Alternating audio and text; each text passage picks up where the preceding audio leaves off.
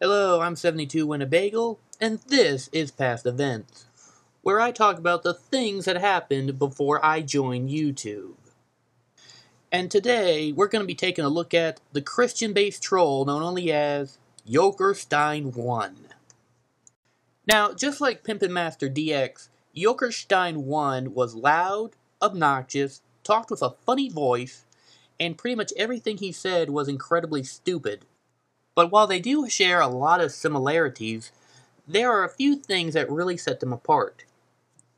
First off, Youlkerstiend1 plays the Christian card. You see, Youlkerstiend was a troll based around the religion of Christianity. And if he didn't like something, he would say that it's evil, the devil's work, it's unchristian-like, that kind of thing. And in pretty much every video, at least at some point, he would say how he's going to change YouTube into a good Christian site.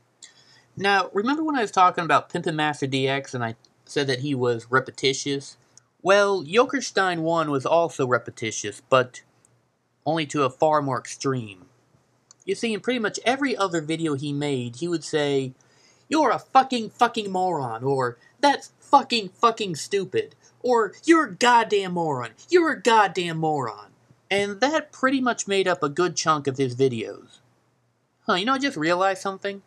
For someone who claims to be a Christian, he sure takes the Lord's name in vain quite a lot.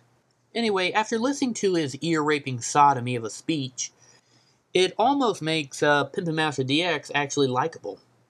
The key word being almost.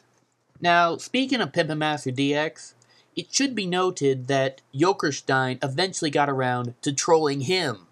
So what we have here is a devout Christian attacking a punk-ass wannabe rapper. Now, of course, when Pimpin' Master found out about this, he made a retaliation video, but it was weak, man. Basically, he was all like, "I'm not stupid, I'm gangsta, bitch! I'm not the stupid one here, you're stupid!" Basically, it's like having a 5-year-old in an argument.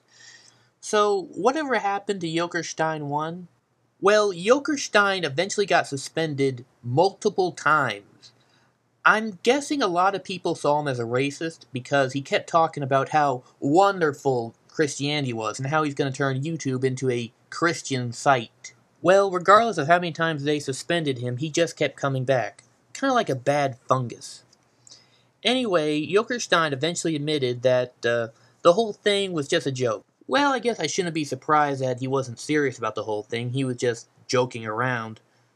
But even still, the fact that he made video after video where he swears non-stop and yells at the top of his lungs, I still think he's a nut. 72 Winnebago, you're a fucking moron. You're a fucking moron.